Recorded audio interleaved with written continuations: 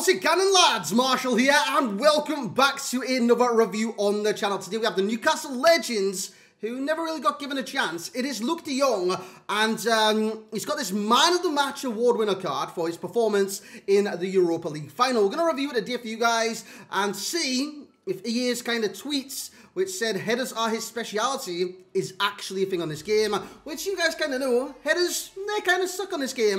We're going to review him regardless today and see what he's like for you guys at home. So if you do enjoy, you know what to do. Bring that type, smash that like, subscribe to this channel and the second channel, Marshall89 Gaming as well. You want to see more FIFA 21 content going forwards from next month. Is it next month the game comes out? And the month after? October 1st anyways. It's not that long away right now. And the content's going to be all over the place. All over the place. Not in terms of like, not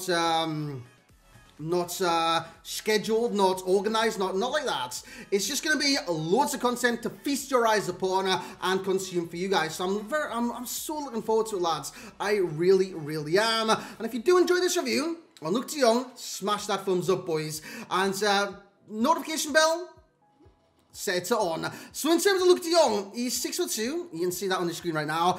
His weird thing is that he's got medium to high work rates. Now that is very, very strange for an attacker in this game to have an impetus. Is that a word? Impetus? Is that a bloody word? To have this kind of, I don't know, work rates to not go forward as far as possible, but defend like he's like depends on it. So what this allows him to do, and for me, it was very strange. Experiencing the first game was very, very strange. What he does do is he drops. He drops into the kind of cam area. Not where the cam is. He drags the centre-back out. But what he does do when you get the ball and you trigger run, he runs in behind that centre-back. So it's absolutely fantastic, and it works really well. Honestly, I found his movements to be absolutely terrific. Three-star skills.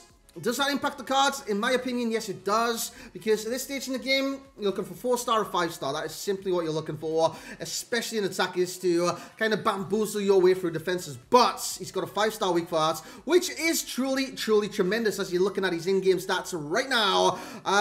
They look amazing. Apart from the agility, balance, 78 and 81 respectively. Aggression of 64. The rest, maybe long shots as well, 82. The rest is literally spot on. Literally spot on for what you look for in a player in this game. Pace, it looks like it's 88 acceleration, 95 sprint speed. I gotta say, once you hit that top speed, he was gone. He was very, very fast in this game.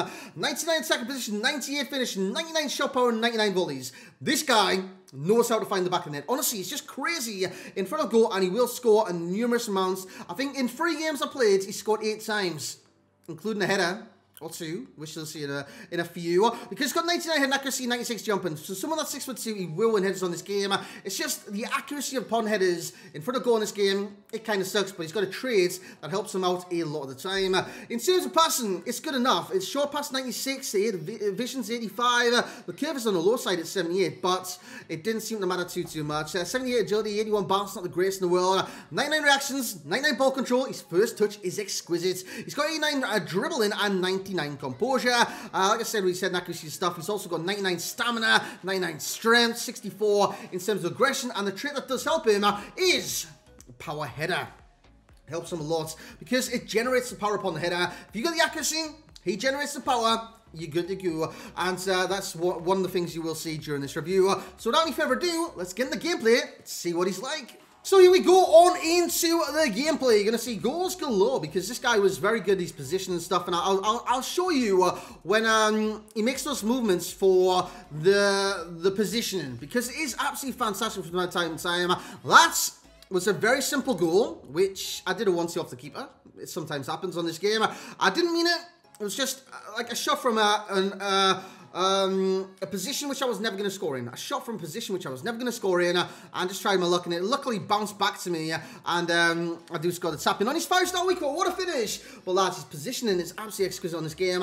He's got a great touch on him as well. Look at that flick, man. Fantastic. And he does finish it with aplomb because his volleys are exquisite.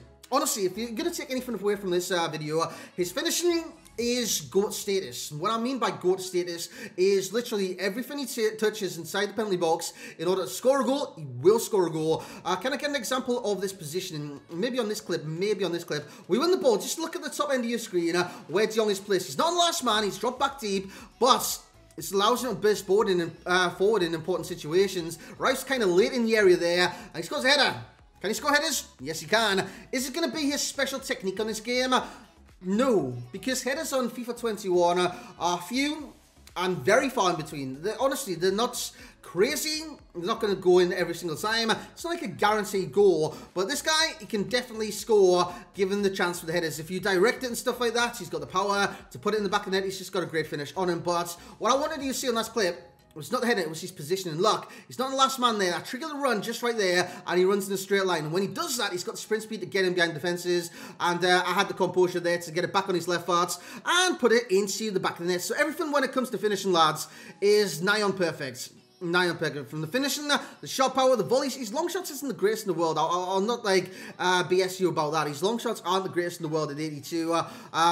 But inside the box, lads, he knows how to score a goal or 52. Honestly, he's just fantastic in front of goal. And his heading is great as well. I'm not talking about his heading accuracy in front of goal, because honestly, this game, heading-wise, just isn't all that. But again, it's another late run from Jong. Kind of goes down the ground there very, very easily. But it was a good challenge from my opponent, to be fair. That's Frankie de Jong into this De Jong eventually. Lads, look at the control. Look at that, and look at that. Lads, he's finishing just nuts. My opponent actually did rage quit this kind of second right there. So, yeah, honestly, his touch is absolutely phenomenal. And his dribbling's okay, but he lacks the agility, which is why you can see him on the power dribble. What I mean by power dribble is where you dribble with your head down. You just run in straight lines. Whereas if you've got the agility, you run in different angles. This, that, and the other. You weave, you bob, you dip, you dive, you dodgeball.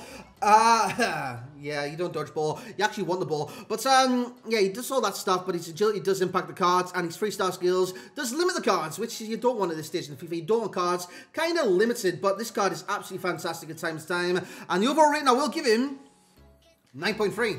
That's good. That is good. 9.3 is what he's going to get. At this stage of the game, you're looking for 9.5s plus, because it's endgame. You want endgame players. Do I think he's endgame? No. Do I think he's a fun card? Yes. I mean, it's not bad in terms of fun cards and to use every now and then. I see Griezmann get the ball, play it into, again, the late runner of Frankie de Jong, Luke de Jong, and Luke de Jong does finish it, again, with aplomb, because that's what he does. Best stats, 99 volleys, 99 shot power. He's got 99 in terms of composure, ball control, reaction, stamina, strength, head and accuracy, attack and positioning.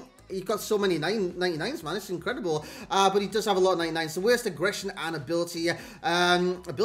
Agility, because this guy's got ability. What am I saying there? But the rest of his pros, you've got the first touch, the top speed, the movements, and the stamina. I put strength in there as well. 99 strength is very, very good. As you see, another good touch, and it's the first touch straight in the back of the net. Absolutely sensational. The value for coins in this card, 9.7. It's 100k on the Xbox, 95k on the PlayStation.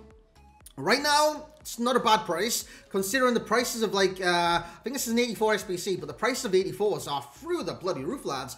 So that's not a bad price for the card in general, so it's not too bad. And the meta rating I will give for Luke de Jong, it's a 9.0. He doesn't have the agility to be the meta on this game, but he will score goals. Lads, hope you have enjoyed this review. If you have, once again, a like would be very much appreciated from you guys. Drop a comment in the comment section below. What do you want to see from me in FIFA 21? And I'll look to reply to every single comment today. If you guys are willing to comment, I'm willing to respond, which I'm always like that. If you guys ask a question, I'll definitely answer. So thank you very much for spending your time watching this today. I know the real ones are watching every single video right now. The fake ones, you guys know who you're fake, watching here and then. But lads, I don't blame you. FIFA 20 is basically done now, but we still crack on. We still give you the content, and we still motor on. So I hope you have enjoyed. Remember, check out the second channel as well, which will be launching come FIFA 21. But lads, thank you very much for joining me today. And yeah, hope you have a great day in general. But as always, for myself, like, comment, subscribe. I will catch you all next time.